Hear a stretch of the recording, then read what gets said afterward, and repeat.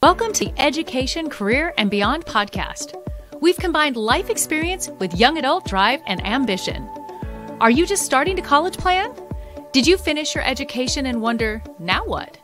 Join us in this lively discussion about the topics you need to know to create the next stage of your life's dreams, careers, finances, education, and more. Brought to you by Voice for Heroes 501c3. Welcome to another great episode of the Education, Career, and Beyond podcast. As you just heard in the intro, that we are all about bringing incredible resources to our young adults through this entire crazy journey, starting with thinking about college, getting through college, and beyond. And so we have Capri Suarez, our regular host, with us. Our special guest, McKenna Hurst. And if you follow this show, she was a guest about a month ago. We just love McKenna because our wonderful Ed is out on vacation, very deservingly on vacation. But with no further ado, I want to introduce our amazing guest who volunteered to be a part of this show and bring his expertise today is Dr. William Attaway. He is an expert in leadership, works with young adults, a lot of great techniques that he has in his book. We're going to hear about that and how he really advises taking a look at leadership in a whole new way. Dr. Attaway, thank you so much for joining us today. Thank you so much for having me, Amy. It's really an honor to be here. Well, this is a fun show, and we love that we bring really valuable advice. So just relax into this because the girls are going to rapid fire you a little bit. I'm here to steer, but no formalities here, just really good insight that we know that they need. So why don't you start off and just tell us a little bit about your background, kind of give us that cliff note to lead us where we are here today and why we can pick your brain. Sure. I've been leading in the nonprofit space for over 26 years now. I've been leading in the business world for almost 30 years. And started my own company almost 6 years ago. I am married now for 25 years. I have two daughters, one who is a freshman in college this year. Where is she? She is at Regent University in Virginia Beach. Nice. Yeah, so that's not quite San Diego, but still Virginia Beach. So, you know, that's not so bad. And well, these girls left San Diego to go to Purdue, which I still can't figure out, but I know they love it. And what about your other offspring? My younger daughter, she is a sophomore in high school and already got her eyes on college. We're looking at some early college classes for her starting in the fall. So you're already walking through this process again. It's powerful. Make sure they follow this show because we have such good content in every episode from last season and this season that could probably help them, as we really have had some great discussions, right, girls, about essay writing, how to really attack those college apps, community service, all the stuff that really can help have you that upper edge. So make sure you follow anybody watching or listening to this, go back and check out those episodes. But I'm going to stop talking now. Dr. William, thank you so much for being with us like this and being able to bring your expertise. Girls, I'm going to let you throw some questions at him. Awesome. Do you want to give us a little SparkNotes version about what your maybe leadership theology is, or if that's too big of a chunk to start off with, how you kind of got into the realm about learning about leadership? And I think you said earlier being a student of leadership. Absolutely. Capri, it started when I was 15 years old. I was invited to attend my first leadership conference. It was a high school teacher who saw something in me that I did not see in myself. And he said, I really think you would benefit from this and learn a lot. So I hopped on a plane, went to a leadership conference 3-4 states away, and was hooked. I have been a student of leadership now for going on 4 decades because of what happened in that experience, in that conference, because somebody saw something in me, called it out, and invested it. So if I'm going to encapsulate what leadership means to me, it's about exactly that. It's about seeing what could be in other people and helping to lift them and empower them into what could be based on how they are wired and what is in their hearts and minds to do. That's great. Do you see that there's a lot of leadership being taught in today's education, especially at a high school level and early college? Is this a topic that's becoming more common, or are you noticing that it's still not addressed as much as it should and it's kind of on the back burner? You know, I think it's definitely talked about more than it used to be. You know, back in the 80s and 90s, leadership was not talked about nearly as much as management was. Management was everywhere. Leadership, not so much. So it's definitely talked about more than it was. Is it talked about enough? Is it talked about in the right ways? Is it talked about in ways that are actually going to help people to see the best side of leadership, what we get to do, not what we have to do. And there's a world of difference in those two things. What leaders get to do, again, is to invest in and empower other people, to rally them together to accomplish something bigger than themselves. That's what we get to do. I don't think that's talked about enough. And that's one thing that I am consistent on. I really want people to understand that the power of a leader, a great leader, is in seeing what could be in the people that they get to lead, not that they have to lead, and helping them to lean in and move toward the best version of themselves to accomplish something that's far bigger than their world. That's great. I really liked how you mentioned.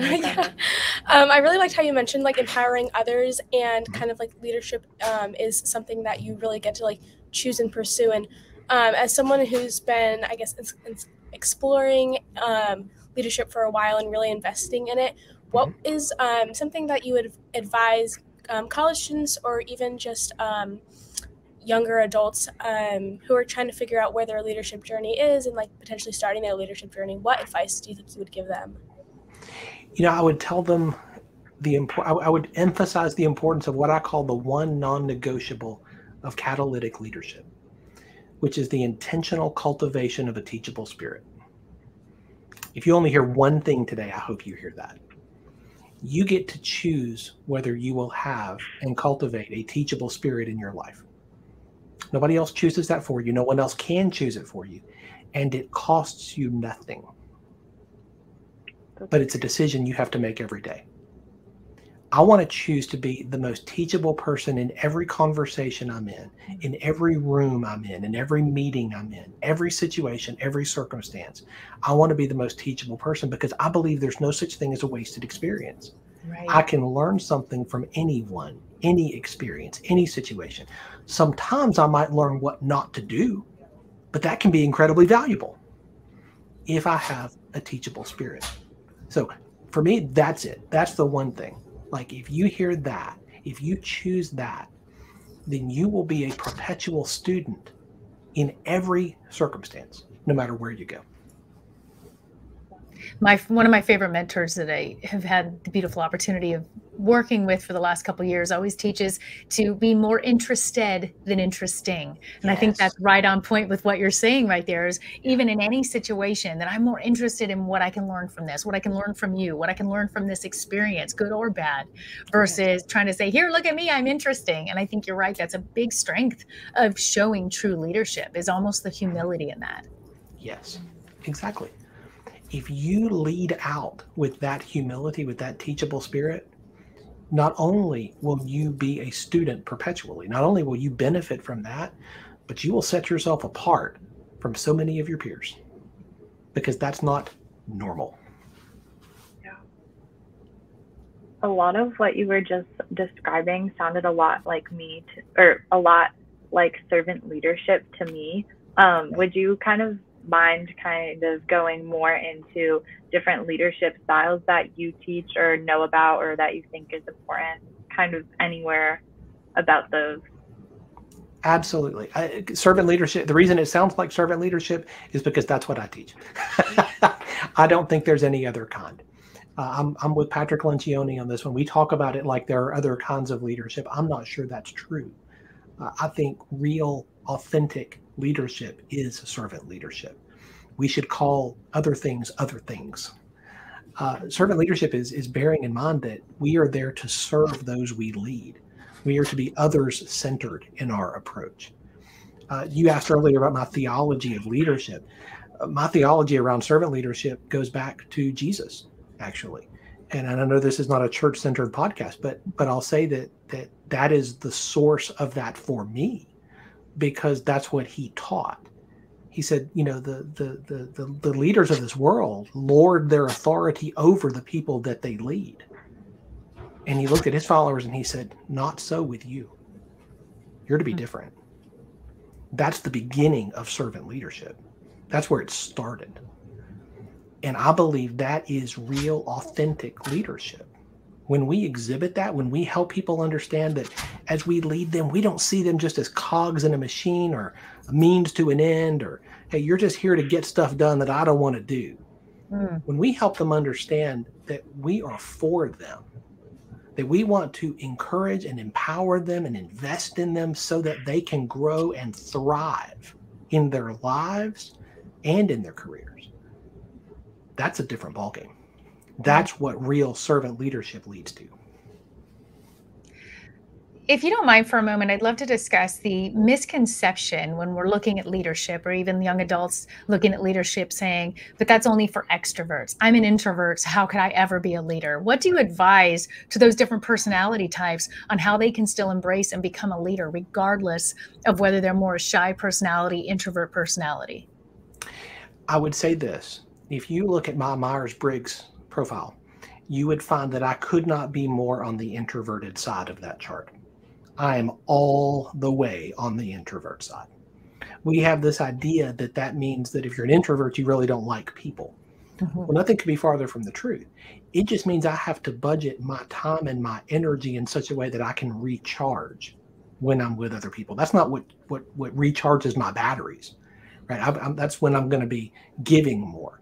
So time by myself, time for reflection, time for study, time for thinking, that's my recharge time. I've just got to budget my life in such a way that I'm able to recharge more. So if anybody thinks I'm an introvert, I can't lead, I would beg to differ, because I've been doing it for over 3 decades. You absolutely can. It's important to understand how you're wired. It's important to understand how you're gifted, how you're skilled, and to lead from that place. I think so often, particularly with young emerging leaders, we begin, and I started this way, we begin by copying leaders that we admire, either that we've worked for or people that we admire from afar. That's normal. The problem is if we stay there. If we stay there, we end up just becoming a bad copy of a great leader. I want you to learn your own wiring so you can lead from an authentic place, a place that is authentically you, how you are wired. When you do that, then you learn that being an introvert is a great strength, just like being an extrovert is a great strength. You just have to learn to lead from that place. Do you have any? Oh, you can go ahead. Go ahead. Thank you. Do you have any advice on staying authentic to yourself when your leadership is being challenged? Because I feel like a lot of times people are like, oh yeah, I can be true to myself when I'm in this scenario, but then maybe the scenario changes, or you get put in a tougher situation and it kind of is a little more difficult to be authentic to yourself while still leading others. That is such a great question. Under stress, so often we find what's really inside getting squeezed out of the tube of toothpaste, don't we? And we can put on a facade sometimes. We can put on this exterior that looks one way, but under stress and under pressure, what's really in there is what gets squeezed out. I think that's why the most important part of your leadership is how you lead yourself. You are the hardest person you will ever lead. I'm the hardest person I will ever lead. How we learn to lead ourselves is how we define what is inside the tube. That's when you do the hard work to develop yourself. Your personal growth, your personal development, there has to be a plan there. You're not just going to wake up one day and say, oh, wow, I'm a fully developed leader with all the skills I need. I don't know how that happened, but here I am. Nobody does that. It never happens. You have to have a plan. Failing to plan is planning to fail. You have to have a plan, just like getting into college, right? When my older daughter was applying, there was a plan. We had a whole plan laid out. My younger daughter's starting this process. We have a plan laid out. I'm a planner, I know. But that's true in every part of our lives, including our leadership. If you want to be ready when you're under stress, when you're under pressure, because those days will come, those situations will come. If you want to be ready, you have to start planning for it now. By developing yourself, investing in your own leadership and your own development and growth so that you will be ready, so that when the toothpaste tube does get squeezed, what comes out is going to be authentically you, not what you don't want. That's good advice. Yeah. Go ahead, McKenna. That was good. That was good. I noticed you're talking a little bit about personal leadership and then as well as professional leadership. So do you mind just like touching on that and kind of like the differences between the two and how you might necessarily grow them together, but also separately? What a great question. These girls, aren't they the best? I do. They are fantastic. These are some of the best questions I have had. Of course.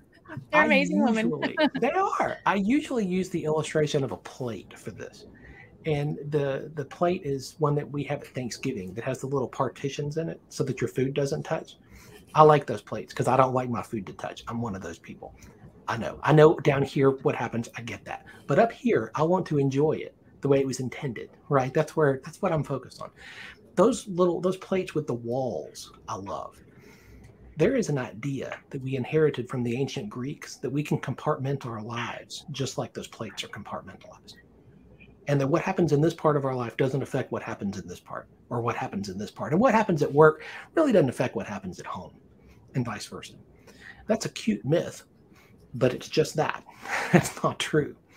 The reason I talk about personal and professional leadership in the same paragraph sometimes is because I believe they're connected. I believe to be a person of integrity means every part of your life is integrated with each other. Every part touches every other part. Who you are at work and who you are at home and who you are on the ball field and who you are when you're on the beach and who you are when you're playing pickleball. All of these yous, they're the same you. Yes. They're the same you. So being a person or a leader of integrity means that it's the same you all the way around. Yes. What you develop in one area is going to bleed over and affect every other area. So if you develop one area of your leadership, guess what? It's going to touch everything else. I always say that who I am when no one's looking needs to be the same as who I am when everyone's looking. So true. Because if not, it will come out. Right. It always does. Let's talk about your book a little bit and what are some of the key components that you put in there that are giving that best advice that you bring your best tips. You know, the first chapter is the one we've already talked about, and that's the intentional cultivation of a teachable spirit. You have to get that right. It doesn't matter what else you apply if you don't get that one right, because that's the non-negotiable.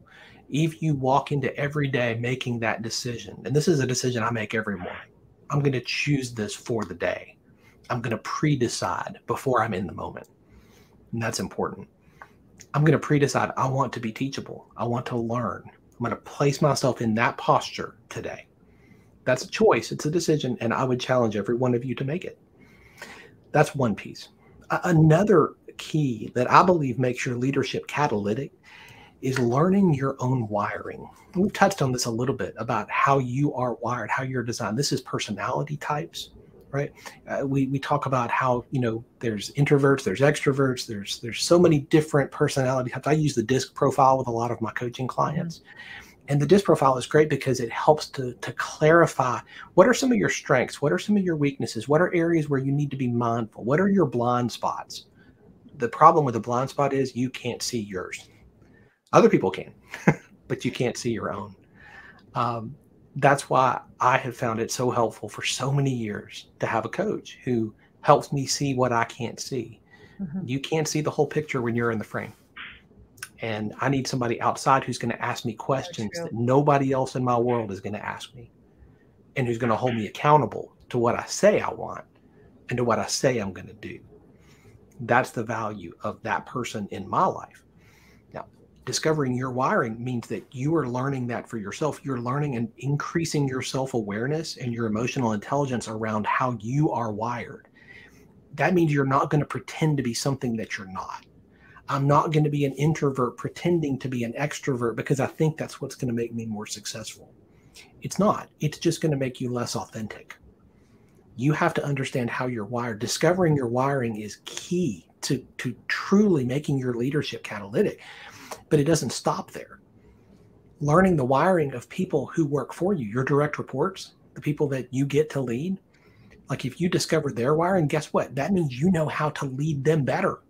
You know what their hopes, their dreams are so that you can equip them and empower them and invest in them to help them get there. Because guess what? They probably don't want to stay in the role they're in for the next 50 years. They might have hopes and dreams beyond that. Shocker. What if you, as their leader, chose to know what those were and ask and say, hey, how can I help you get there? Right. That's being catalytic. But it starts with discovering your wiring. You can't take anybody else where you haven't been. You discover your own wiring first, then you discover theirs, and then you lean into that. Wow. Awesome. Thank you. Capri, any last questions you have? Oh, I have plenty more. You always know I got more questions. So in addition to your book, what are some other great books that you would recommend to young adults or teenagers who are looking to expand their knowledge on leadership? Ooh. That's a great question. I'm sure you've read plenty. Well, you can see I have a little bit of a book problem here. It's a little one. Little one. Hey, it's I not should a seek some problem. help. It's only a problem if, Yeah. So there's a couple that I'll give you. One, I think learning to ask the right questions is a leadership skill that we don't talk about enough. There's a great book called Great Leaders Ask Good Questions. It's by John Maxwell. Fantastic read. And it helps you to develop the skill of asking the right questions. That's one. A second one I would recommend would be the book Soundtracks by John Acuff. Soundtracks is not a typical leadership book, but it's one I think I've recommended to every one of my coaching clients at different points in their journey because it's so practical. His premise is that every one of us, just like in a movie has a soundtrack, and the soundtrack really makes the movie. I mean, you can't imagine Indiana Jones without the soundtrack, right? Well, in the same way, you have a soundtrack in your head. You have thoughts, things that you say to yourself over and over and over and over again until they become the music of your life. And you choose those soundtracks. And so often we have broken soundtracks in our heads. Things that we say to ourselves that if we said them to somebody else, that would not be helpful. As my counselor told me one time, if you talk to other people the way you talk to yourself, you would have no friends. She was spot on. So often the soundtracks in our heads are broken. And we say things to ourselves that are not helpful, that are not true, that are not kind. And we have to learn to replace those soundtracks. That is a leadership skill that I find incredibly helpful because then we're able to help other people with their soundtracks that we lead. So that's one highly recommend, Soundtracks. And the third one I just read recently, but it's going on the list because I found it so incredibly helpful. It's Atomic Habits by James Clear. I love that book. Isn't it fantastic? I'd never read it. Yeah, it's incredible. Oh, so good. So good. And I feel like it's it's easy to digest too. Like the way that it's written, because I feel like a lot of times, I'm like, oh, this is a nonfiction book. This could be really scary, but it's broken down into really easy to understand terms. Absolutely. My younger daughter, the 10th grader, she is currently reading it. Nice. We have a thing that I picked up actually from John Maxwell that his dad did with him. And I said, I'm adopting that. I did it with both of our girls. If you read a book that I choose, that's $5, and so Atomic Habits, that's a $5 book. I'd make that one a $10 book. Girls want to get on his list. That's right. I'll give you a list. Send over your Venmo. That's right. I'm down. Let's do it. Dr. Williams book giveaway payment list. Yes. I should start selling some of these books to fund that. Excellent questions today. Capri, McKenna, you have any last thoughts or anything for Dr. William? They're both ready to be leaders. I know both of you are already leaders. You've already exhibited that the times I've known you, but I see these girls really even going that next level. And I think you gave such incredible insights today to not only help them, myself, but all of our listeners and our viewers. So thank you so much for taking the time to be with us today and provide such incredible insight. We'll make sure your website is in all the comments in this show, wherever you consume this podcast, wherever you listen or watch, the links are going to be there so you can get his book and have more information. And thank you so much for being a part of the Education, Career, and Beyond podcast today. Thank you so much for having me. It's just been a joy. I've thoroughly enjoyed talking to all of you. Awesome. Well, we loved having you. So thank you so much for coming on. Thank you.